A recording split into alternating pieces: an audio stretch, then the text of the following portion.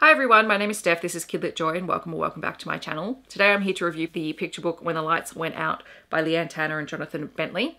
This is a really gorgeous picture book. I don't know if you can tell, but the illustrations are just stunning. So pretty. I had a really wonderful time reading this. I requested this from Allen and Unwin to review and they did send it to me, so thank you very much to them, because I have read and enjoyed Lian Tanner's work before and I was curious to see what this one was going to be about. And the synopsis on the back says, "The night was frosty dark, but we were snug and cozy in the kitchen. Then snap, the lights went out.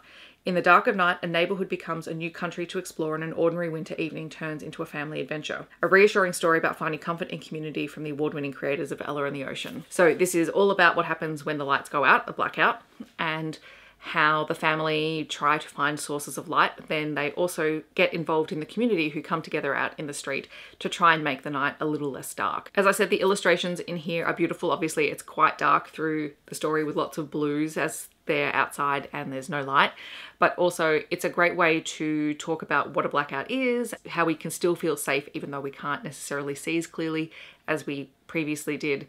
And it's probably a really great book for kids to explore that concept.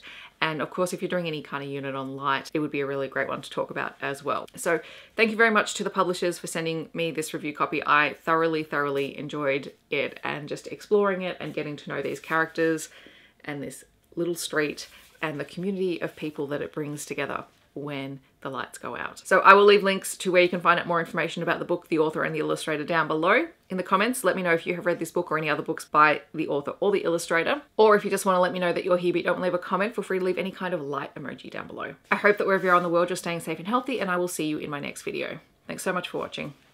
Bye everyone.